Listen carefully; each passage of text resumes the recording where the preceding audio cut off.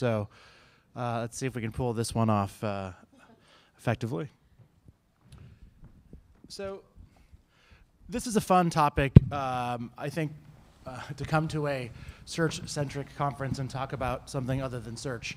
But I think what's interesting about the panel that we brought together today is that a lot of these people have been in the search industry for a long time, and they're trying to figure out how to get from search to social, from search to Facebook, talk to their customers about getting from search to social, if there's even a bridge between the two, figure that out or not. And we're going to cover a lot of those topics today. Probably not with the same zest as Marty, but with maybe the same efficiency. I'll try to have our panel move very quickly through a bunch of different topics. I actually think there's a very large breadth of things that we can talk about today. So I'll have everybody introduce themselves, including myself, Niel Robertson from Trada, and we are a crowdsourced paid search solution for mid-market customers. We also focus on Facebook advertising, mostly around fan acquisition. I'm Jonathan Cho. I'm Managing Director and Head of Search for Mindshare. I'm Heather Molina. I work for Resolution Media, leading the PhD agency team. I'm Nate Riggs, Director of Social Business for the Karcher Group, a search firm in Canton, Ohio. Fred Teets, VP and GM of Extol.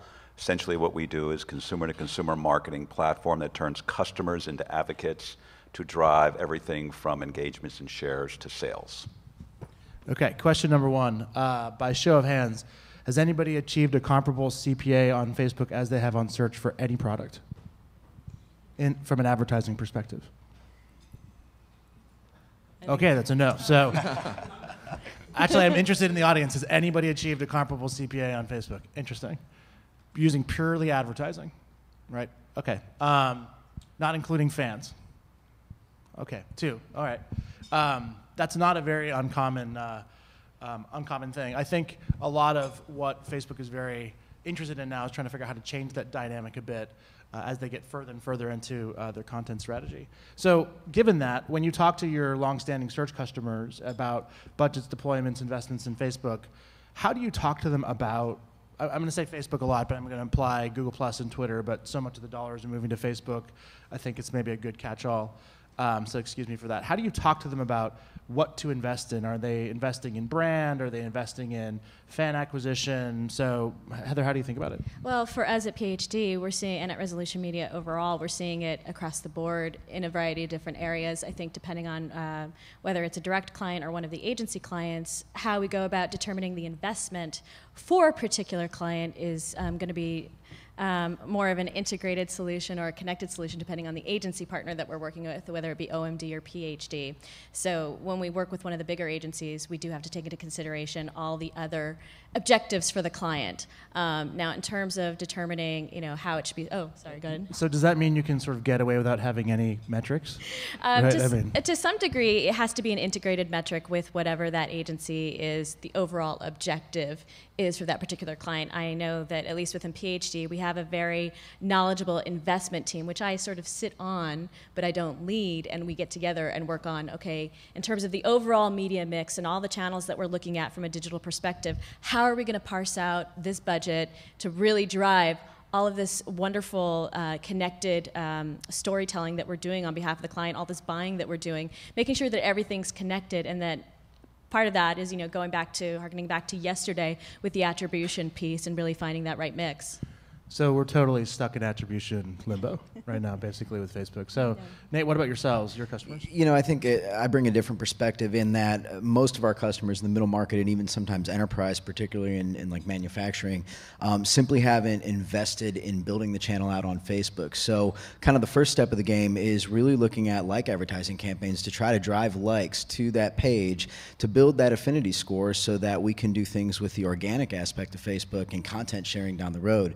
Another thing to consider too is with Facebook's new advertising areas in terms of like reach generator, if you don't have enough fans that like your page, reach generator is just simply not going to be effective for you. So how many people here, and this is a little bit of a biased perspective from where, sort of how I take a look at Facebook, how many people here think of a like basically as an email address? The reason Maybe I say not that, even. What's that? Maybe not even. If you don't think of it like an email address, then what do you think of it like? Well, when we talk to customers about what we do, a lot of our discussion goes on getting beyond the like. The like, they've invested millions of dollars in creating these pages, fan pages, generating likes, and now they're wondering how do they connect the dot back to their business KPIs, which is conversion, sales, customer acquisition, and so forth. And I was just in a meeting yesterday with a major enterprise client and talking with the head of digital, head of social, and head of e-commerce, and they're trying to connect the dots. They know they need to build likes and get the traffic and build their brand timelines and get people engaged there. But now the next question is how do you then use that to get sponsored stories? And then how do you tie back to their big investment, which is their website and their e-commerce and traffic, stuff like that? So, but this is a little bit of my point, right? So if you've acquired a like and then you start running a content drip campaign on it, very similar to an email address, hoping to get a conversion at the end, isn't it just like an email address with an amplification mechanism built in? See, I disagree with that. I think the difference between an email address is if you've subscribed to an email newsletter, you've said, I'm going to receive all of the updates that you send out. You may not read them, you may just delete them from your inbox, but that's a direct subscribe. A like is more of an intent to subscribe. It's the first aspect of EdgeRank. So I'm going to show my affinity for this brand, but unless I somehow interact on that page, I may not ever see any content that comes out of that page. And I think if you're just focusing on the like, I think it very much is an email, right? I mean, it really is going beyond that, getting people to create content, to share, to go really beyond the like. Because if you are focusing on that, you're right. It isn't very much aligned with the email piece of it. So I think it's really how brands, to his point earlier, it's how you go beyond that and really making sure that you're having people create content for you, share it with it, and really going into that social element and not just being kind of a different form of email. I'll say one thing. If it's comforting to anybody, I was at the Facebook Developer Conference last week, and they had a presentation on ROI, which we were all very excited to listen to. And at the end of the presentation, they said, and we need you to figure it out for us. I thought it was a really interesting way to convince the audience there was ROI on Facebook. This is a true story. So I think one of the questions then is, okay, so you can kind of change the like into different things depending on your content strategy. This is getting a little bit back to the last panel. There seems to be 1,000 flowers blooming of tool providers in the Facebook ecosystem. How many of them have you seen, right? What's the acceleration rate of them? And do you think that the better strategy is wait it out and let them die off, play with a bunch of them, wait for the big players, the platform players, some of which are here to integrate these pieces? How do you approach the sort of coming apocalypse of Facebook platform or social media platform providers? I don't think you can wait. Honestly, I think there are a lot of companies out there making a lot of money right now for companies that are waiting or taking the easy route. I think when you think about clients and companies that come to you and they just have a like goal and they have nothing really beyond that. It's very simple then to kind of buy, create some sort of CPL arrangement with a provider, a managed service provider, and then easily back into that. The problem is there's not a lot of thought into that and how you got to that, and sometimes there isn't that transparency as to what the margins are there. And really, as search marketers, that kind of irks you because, if you think back to the old days of search on, sometimes how you would provide service for search was not totally transparent. And I think as search marketers, we need to be smarter than that. We need to really challenge our technology providers from a managed service, moving from a managed service to a self-serve, and seeing how that can integrate with the other things that you have going on. Yeah, and I agree with John. Yeah, Jonathan, it's definitely been something that's top of mind with us because there are literally a ton of new vendors out there every freaking week, and so we are constantly meeting with them and determining and taking a tour and walking through what they actually provide and what they offer. And some they come to the table and it's just like, this is to be honest, it's a bit of a joke, some of the things that they're offering. And then you have others that are Facebook provide or what is it, the Facebook CMDs. Yeah, CMDs. Yeah, and they have these really wonderful wonderful products to bring to the table, and it all goes back to, again, the data that you receive from it. Likes, if a vendor comes to me and the only option they have is like, that ain't going to cut it for my clients. The type of clients that we're working with, they're being challenged or starting to be challenged with the ROI question, and in terms of trying to figure out how we balance or how we start to approach determining that. Right now, we've been in a very nice state where clients know they want to get on Facebook. They know they want to be there. It's a sexy place to be. Or they want to be on Twitter. But they haven't been as hard pressed to really push us on the ROI stuff until more recently. And maybe that's just because of everything that Facebook has going on in its own world. They're now wanting to see exactly what they're pumping all these dollars into, you know, with this company that's going to be going public and how it's going to actually help them with their business initiatives. They want more clarity. So isn't one of the really tricky things about trying to make a progression from search to any kind of social, let's take again, you know, Facebook or anywhere else that you can get demographic information, is that you now actually have a lot more information. You know, we've been relatively blind in search for 10 years. When we were just, the last panel was talking about bounce rates, and we all know conversion rates. It's a pretty pathetic insight into what, you know, the traffic that we're sending, right? I mean, you can do, you know, geo stuff, et cetera. I mean, there's ways you can slice and dice a little bit, but I mean, the reality is you can get extremely micro-targeted on Facebook now, and the customers are getting very smart very quickly, saying, okay, well, you know, all of our customers want extensive demographic analysis, want, you know, as many sort of likes and interest analysis as possible. And I'm fearful that they're going to start asking the same questions in search, right? That they're going to start to say, well, you're just pushing traffic at me and giving me one final number. That doesn't seem very smart. How do I get smarter about this? So have you guys seen that? Have you thought about that? Are you scared of that? How does essentially demographic visibility that's coming out of Facebook advertising or other types of display advertising drive back into the search world and have to make us a heck of a lot smarter?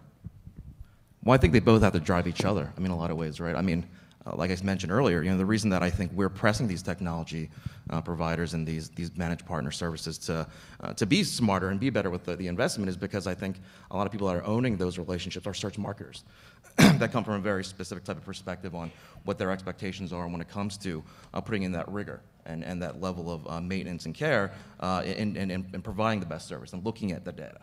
And even though I agree, it's a very unique kind of way that you optimize and use this technology than it is from search. But what we've seen anyway is that transition hasn't been so hard, as opposed to someone that is, you know, set on just establishing a CPL and saying, okay, run with it, give me a fancy report at the end of the campaign, and I'll pass that along. Search marketers, again, want a little bit more than that, and I think that's why they're making kind of an easier transition to that. Yeah, and I think by nature, just search marketers, you know, this being a search conference and all, we tend to be more into the data, and that really excites us and gets us off and everything. So seeing these vendors come to the table that have these more robust offerings and a lot of detail and information, those are the people that we want to be interacting and playing with. We don't really give a crap about the people who just do likes. I mean, it's great, it's wonderful, and it's a nice idea and stuff, but the reality is we need more than that.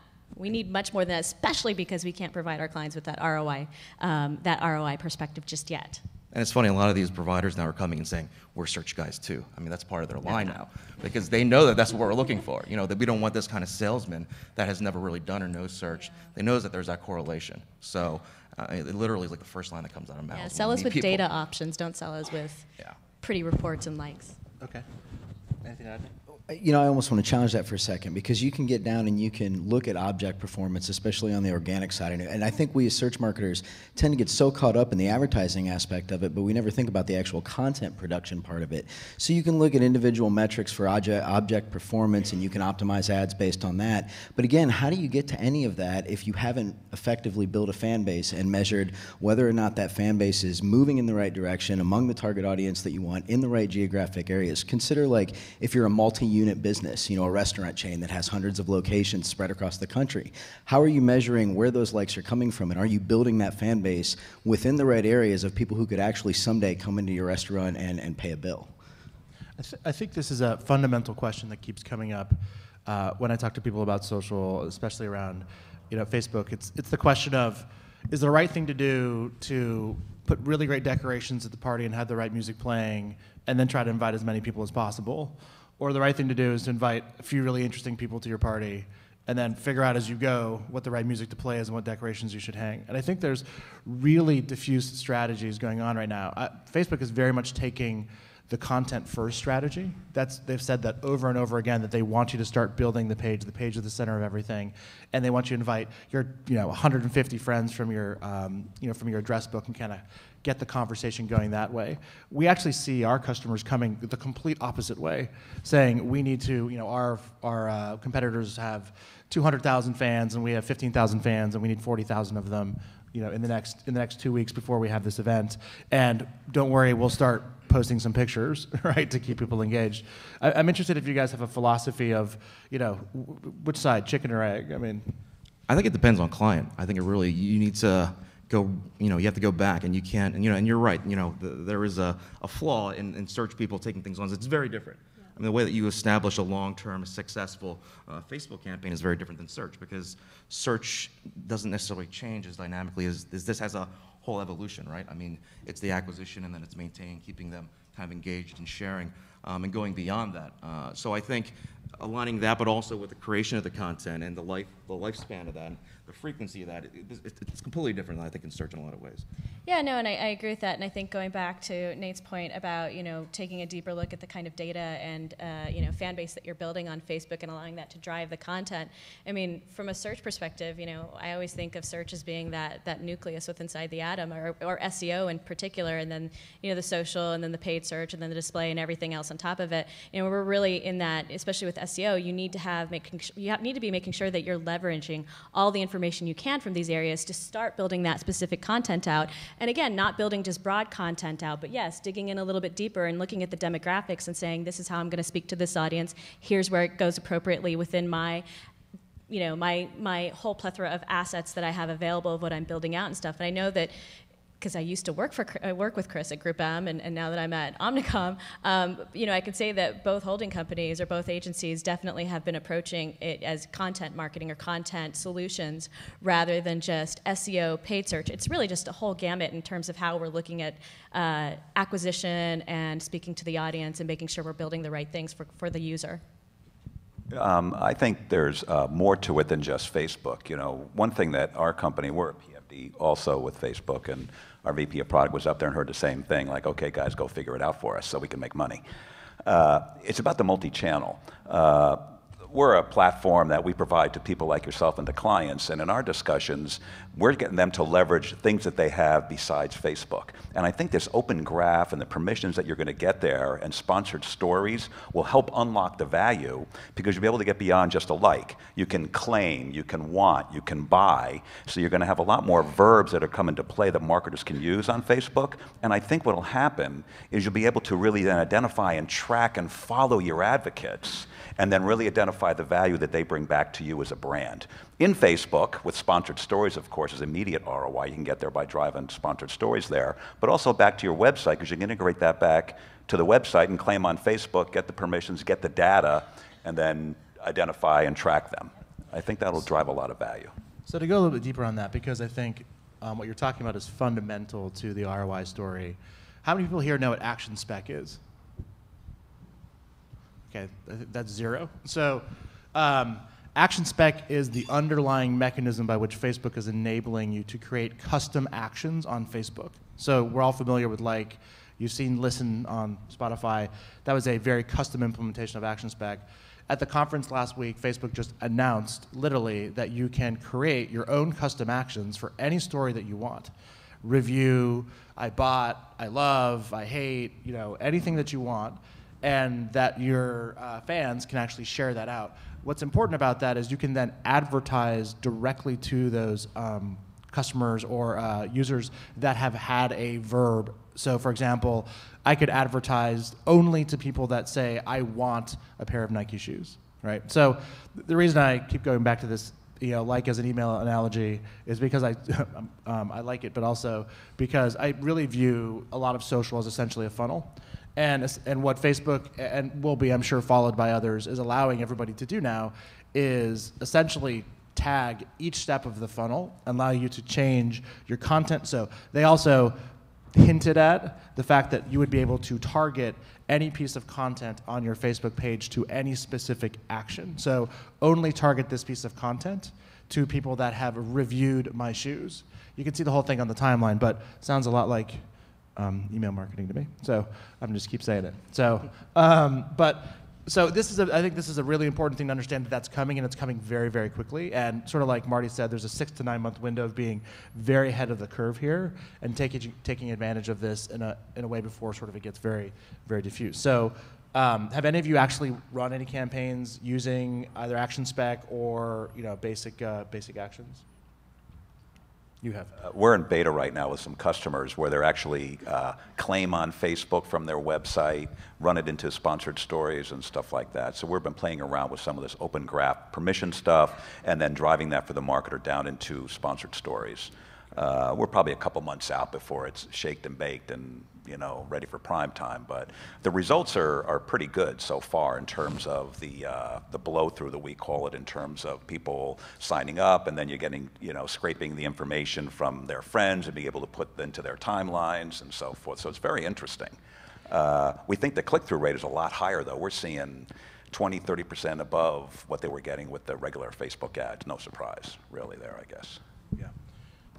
Is the slippery slope on that you have almost too many options? And right now everyone's like, the value of a like. Well, what's the value of anything you can create? Then how do you define that for clients and show that there is a value in that? I think certainly click-through rate and understanding, how you're paying for the ad is a big part of it and a piece of the optimization. But beyond that, when you have just too many controls and things to pull and change, does that complicate things for yourself and also for your clients? And how do you kind of get in front of that? I mean, that's I think something that we're all going to encounter over the next 6 months, and something that we need to get intelligent about. But also making sure that we're keeping clients ahead of the curve, because right now, from what I'm seeing, anyways, clients are still in that mindset of just likes. I don't know what it means to me, but I think 1 million likes sounds great for this launch. And I mean, that conversation still happens, and we need to take them back down to kind of step one before we can really jump to the other things. But I agree. I think we need to press on beyond that, because we ourselves can't really find the true value of that.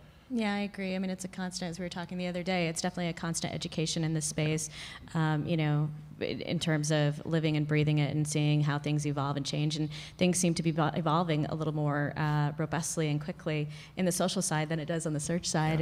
Yeah. I think that's one of the reasons why search people tend to be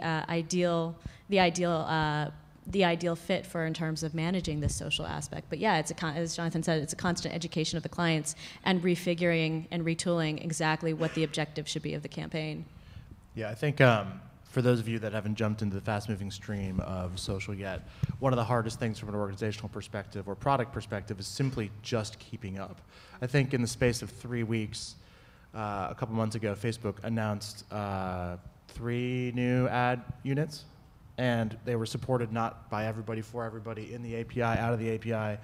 It's a knife fight every day, just trying to play, trying to dance with them. It's very interesting what they're doing. Just for those that don't know the terminology, there's so much terminology. A claim is a new action inside of Facebook that actually is centered around a daily deal or a coupon. So you can actually create a coupon for your customer, and then the user on Facebook claims it, and all that means is they like it, which goes into their stream, thus amplifying it, but it doesn't mean they're actually purchasing it. So Facebook's getting super tricky about creating like all these like micro activities around everything other than the consummation of the deal. I mean, there's like 45 things you can do around everything but not buying the shoes, right? Looked at, went into the store to check it out, threw one at my friend. I mean, it's like, it's amazing what you can kind of create other than the final consummation of the transaction. So that's really where they're headed, because what they want you to do is to sort of discretize every single piece of the process in a commerce or any kind of a consummation transaction, and have every single piece of it shared with your friends and let them amplify essentially the whole buying process. Okay, I've talked about Facebook a lot. Does anybody care about anything other than Facebook? So, I mean that from a scale perspective, right? So, not that there's not interesting things out there. Let me just ask the audience, because I know everybody hates audience asking questions. Has anybody run a Twitter-promoted tweets campaign? Okay, well, that's actually more than I thought. Has anybody had any kind of ROI success running a Twitter-promoted tweets campaign?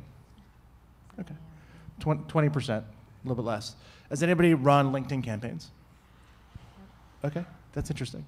How do you guys talk to your customers, and try not to say it depends on the client, right, about the different social media channels, and maybe the answer is it does depend on the client, but is there really that much value in doing anything other than sort of test when you're a first time testing the waters client of trying things on Facebook just from a scale perspective? So, I mean, we love to test things, but I think that it's that issue that you can't scale it. You can't, when clients, especially some of the clients that we work with, that size, it's such a drop in the bucket, and it's such a small mover of what they feel is successful. It's hard to get their attention for things like that. But we still do it anyway, and we challenge ourselves to learn more about it and see what the opportunities are. But at the end of the day, it just doesn't have the scale of a Facebook, that it's just so difficult, and it's so niche, some things, especially like the LinkedIn, which has some pretty neat ideas, I think. If you're a smart and savvy advertiser and wanted to target very specific things with a very specific type of product, it could be very useful for you. But again, it's not for everyone. Where Facebook, I think, in some ways can apply to just about everyone. Yeah, I would say that, again, going back to scale, Facebook is sort of the more universal of the social media. We do have some clients who are on Twitter, and again, I know you hate to hear this. It does kind of, depend on the client. We have some clients like HBO where we are doing Twitter, or Starbucks where we are doing Twitter, and it makes sense. But there are other clients that we have that are much bigger. Say a pharmaceutical client where it's a little bit more difficult to really show. And again, when we're looking at the overall digital budget and investment that we're getting from the client, and we're trying to figure out what is the best approach, a lot of times, anything outside of Facebook and the search engines, we get a small budget to test and play with and to try to prove that it's worthwhile of a heavier investment. But it can be, it can be challenging depending on the type of client. So I'll ask you this question, Nate. So I think it's a very different thing playing with a very large customer like an HBO or someone who can acquire millions of fans. I've seen this sort of small data problem on social networks as much as there's a small data problem in terms of optimization and just traditional search. A small $3,000 a month budget, getting not that many clicks on that many keywords doesn't tell you much. 2,000 fans to do targeting to action spec on is almost going to be a complete waste of time. So how do you grapple with the small data problem in social? Maybe not just on Facebook, but in LinkedIn, there's how much volume can you get off of any kind of ad targeting you're doing on Twitter, those kinds of things. Have you dealt with any sort of small, medium-sized customers? Yeah, we do a lot of SMB, and what we really push is a multi-channel approach. And when you look at the data that we get back, when you look at the shares and amplification, Facebook and Twitter are significantly higher. Right? But when you look at conversion to business KPIs, it's their website and their email that has the higher conversion. So I think what you were mentioning, when you get to the open graph and everything's going on, we're going to connect those two dots eventually, I think. But right now, especially for the SMB guys, that they're spending a couple $1,000s a month, and they're doing email, dedicated email, drip emails, Twitter posts, Facebook on their promotion on their pages and so forth. You'll get 5x clicks and post on Facebook, but you'll get 4x the conversions from their email, for example. So how do you, from a business perspective, how do you scale that?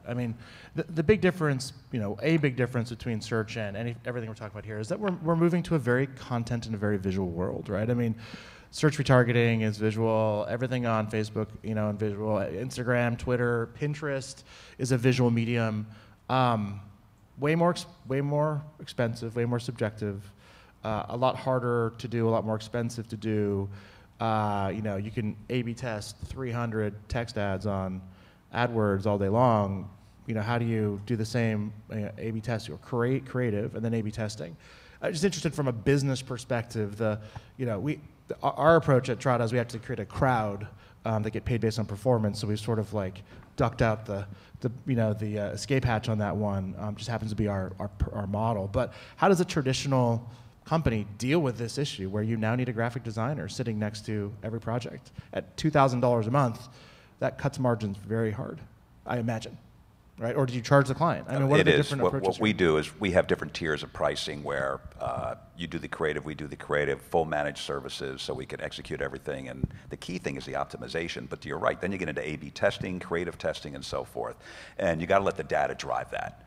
And the trick is, we have seen that when you optimize over time, 6 to 12 months, you will see an increase in your ROI based on your metrics of conversions and customer acquisition and so forth. So it sort of, I think, over time flattens out and pays for itself. But you're right, you were talking earlier about education. It's hard to get the client to get their head around that up front to then commit to that process. And then, I can't test it in 30 days and get the data. Well, not really. That's not going to happen. You're not going to see much. You know, I think too, going back to your comments about small businesses and even middle market, a lot of times anything social is a means to an end. So, you know, if you have a B2B client that wants to increase search rankings, then something like Google Plus and sharing content there may make sense for them. A lot of times if the email list is performing, then what social channels can we use to drive new signups to that email list where we know that there's going to be a proven ROI already. But to that point too, a lot of times that's a 12 to 18 month battle before you can get to the point where you're starting to show effective dollars and cents on the bottom line. From an agency perspective, I mean, you guys have a lot of resources, but how are your teams changing just by the nature of the content that goes along with the campaign? Well, for us, I mean, you know, a lot of the focus has been on building out and finding resources that can service, you know, the content creation copywriters, you know, working with people, you know, developing those skills in-house, you know, for a long time or for quite a while. We did outsource that kind of stuff, and I think that there are a multitude of vendors that can provide that from a creation standpoint, you know, providing us that kind of content that we need to tap into for clients and stuff.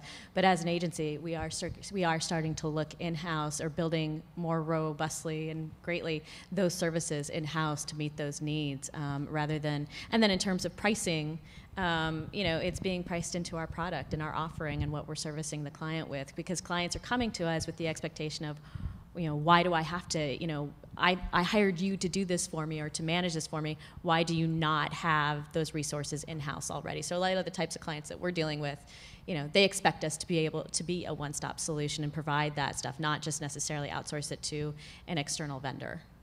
I think it's part of the evolution, right? Once the business justifies it, to be able to support that and get that kind of expertise in-house. I mean, I kind of relate it to like paid search, where, you know, there are some situations where clients actually require you to speak with creative agencies to approve the wording or the messaging, which might be completely mind-boggling to some of the advertisers in this room, and is me as well for a number of my clients. Where we are given that authority to do that. Yeah. But I think that was part of the evolution. Yep. And I think in the same exact way, that's kind of how we're adapting. Yeah, no, and I think that we're finding that we're sort of the key holders in terms of the strategy of what they're building from a content perspective, because we have that access to that data, we understand user behavior, we're able to guide the creative agencies down the path of what actually needs to be getting built. One of the things that I think is interesting is we take for granted in the search world, there's a huge amount of tools and technologies to help us research before we launch campaigns. You know, there's keyword tools, you know, the Xenia, there's all sorts of other things that are out there that, you know, Google and others provide. One thing that I've noticed in social is that there's essentially nothing to do research beforehand on. You're throwing a lot of stuff. I mean, even just, you know, if anybody here has tried to actually price a Facebook campaign, you basically have to build your own matrix of demographic testing and hit the API as many times as you can to get a pricing landscape from them. There's essentially, or literally go in by hand and start like typing in, you know, vampires and, you know, Hunger Games and see what that shows you, right? So how are your teams coping with that? And I mean this from an expectation setting perspective. I think one of the things is we're all very familiar how to go in and set expectations well on a search campaign, or at least frame the landscape pretty well. We've seen just a massive variance in outcomes in Facebook, and we've worked pretty hard to build our own in-house tools on that. But how are you dealing with that? Well, you know, in search, you know, search itself, when you start a campaign, you have fresh information, and, you know, where do you go to rely upon it? I mean, now the technology's there. I think it's something that we'll get there as well, the technology here in this space. But what we're doing right now is we're going out there, and we're seeing just what that volume looks like, the daily kind of growth, and really what we can expect, and then set the right expectations from there.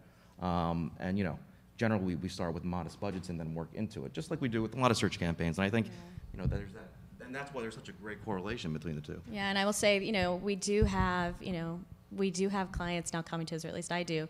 We have clients coming to me saying, you know, I really want to be in Facebook. I'm going to give you $1 million this year to run in Facebook. And it's like, well, given what you do, what you offer, I'm not sure, if that's going to be the best, the best approach, or if that I'm going to be able to do that for you. But let's price it out. Let's figure it out. Let's figure out what the KPIs are and exactly what you want to extract from this, given the limitations that social can have.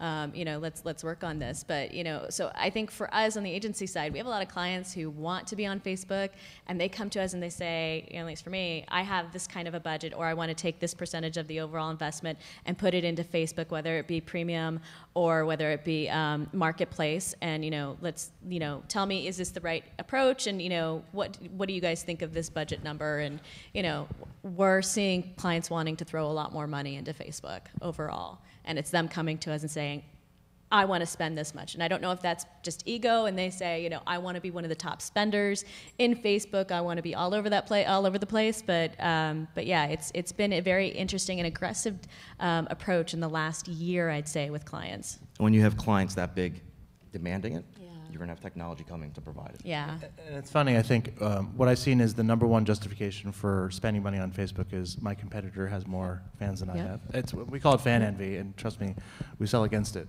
Right? It's a wonderful way to get budgets. But for all we know, that's a good activity to do to acquire fans if you have a back-end strategy. You'll appreciate this. We have a customer that we've worked with that it boggles my mind.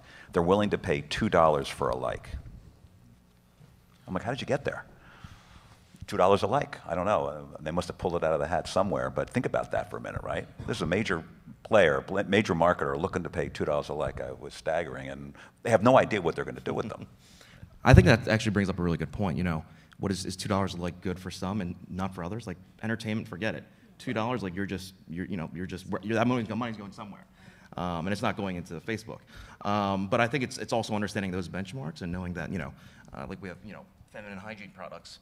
You're not going to get the click-through rates, and those CPCs are just going to be through the roof. So $2 is high, I think, in general, but not so bad compared to like for some entertainment and a Twilight launch. I mean, people are liking that left and right, whether you do anything or not. Right. So I think it's understanding that, setting the right benchmarks, and really getting the technology providers and really the industry helping to define what those right kind of expectations are, so that we can at least say, this is how we should expect to perform, instead of clients saying, $2 a like, here's an X amount, get them this number of likes and I'm happy, because we need to be smarter than that.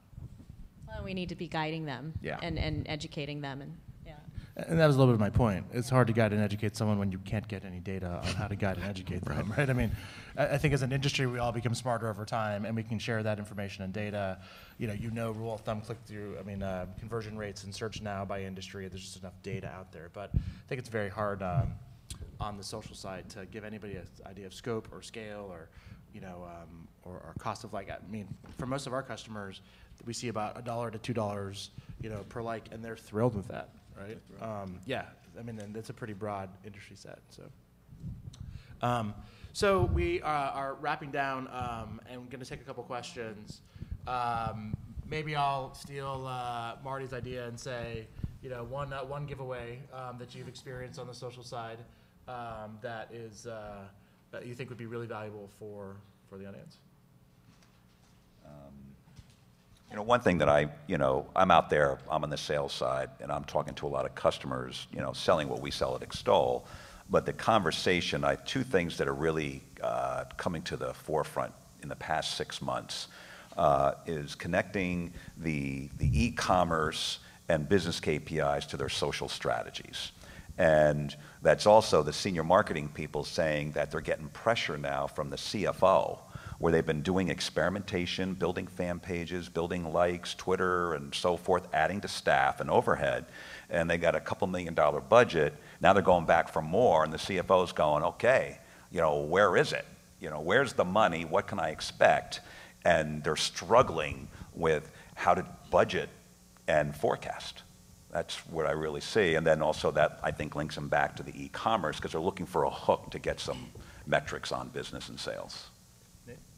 I think from a Facebook perspective, a lot of companies fail to focus on the actual publishing metrics. So everybody's very very focused on, you know, how did this object of content perform, or how's this advertising perform, what's it doing for my ROI, but they're not looking at, you know, how many times a day am I actually publishing, you know, what's the average shelf life of those status updates, are they going in the right places, you know, are there certain benchmarks that, whether it's the agency or whether it's the internal team, are they hitting those benchmarks on a daily, weekly basis? You go into Insights or any of the other third-party tools, a lot of times you'll see in a corporate brand publishing Monday through Friday, and then Saturday and Sunday there's nothing.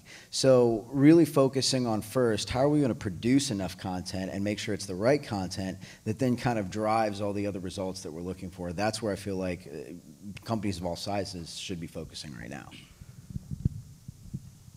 Well, mine isn't necessarily related to Facebook. I mean, mine's more of a social media optimization tactic giveaway. Just harkening back to the last panel and conversation and stuff, in terms of optimizing tweets, you know, one thing that we've learned over the last year and encouraging clients to do when they're optimizing their social media, when it comes to tweets, make sure you are dumping whatever targeted keyword or phrase that you want to approach, make sure you dump it within the first few characters of the tweet. You know, what we're really doing, you know, on a regular basis, and where we're finding, you know, that there are a lot of technology partners out there that are willing to be very flexible and really create their product for what you need. Because right now we are in that time of we're need to direct. I mean, we're getting the pressure from clients, and we ourselves are providing the pressure on ourselves to perform better and get into the data and understand what that means, but also to have the tools to enable us to do that. So what we're doing, and where we're finding success, is we're pressing the different providers that we're looking at and making sure that we're keeping them honest, being very transparent with those that may have existed in a managed service kind of offering before, and transitioning them and making them understand a little bit the longer term opportunities for us, and them you know, adapting their product for our needs. So I think it's making sure that you're challenging these partners that you're working with, and then technology to enable you to do a lot of things that we're talking about, because without that technology there, it's going to be very difficult to get wrap your arms around it.